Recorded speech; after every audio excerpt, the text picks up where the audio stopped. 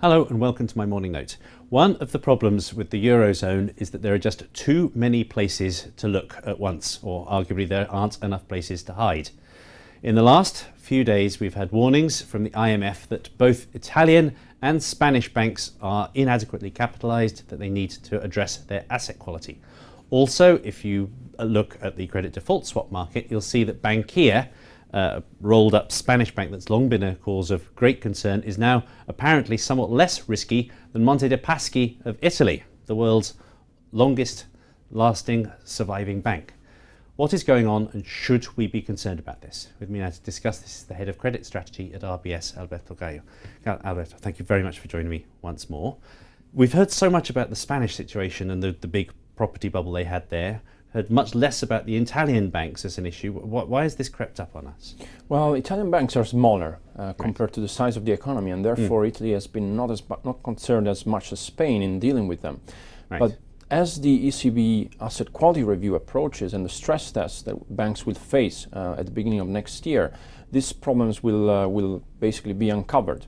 So the IMF already has warned Italy as well as Spain earlier that banks don't have enough provisions against bad loans that are rising since the crisis.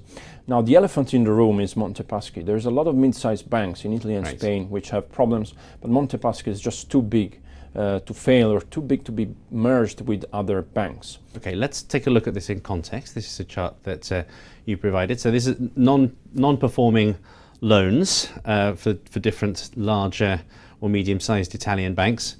You see Monte is quite high on that list. Take us through this chart. Well, this highlights the banks with the highest stock of bad loans, and the blue part of the chart shows the proportion of that which is not covered by provision, so the bank has not provisioned for potential losses. In addition to this, Monte is one of the banks that has lost a bit of deposits over the last year, around 7% deposits.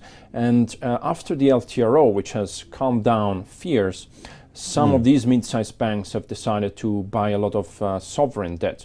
So they're not lending, but at the same time they've become very vulnerable to swings in the yields of sovereign debt. Monte has around 10% or more than 10% in assets in sovereign. So it's very vulnerable to these moves.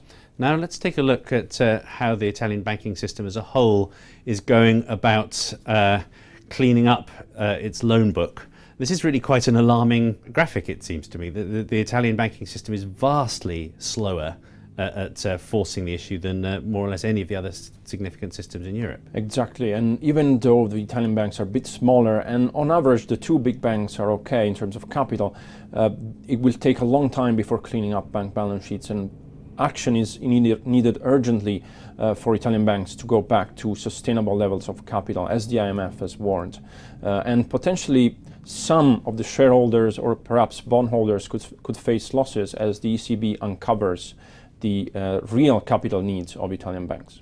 Now, how serious an issue could this be for those who are not holders of bonds or stock in Monte Paschi? This is the third biggest bank in Italy. It's obviously not as systemically important as some of the banks that we've been discussing so far during the crisis.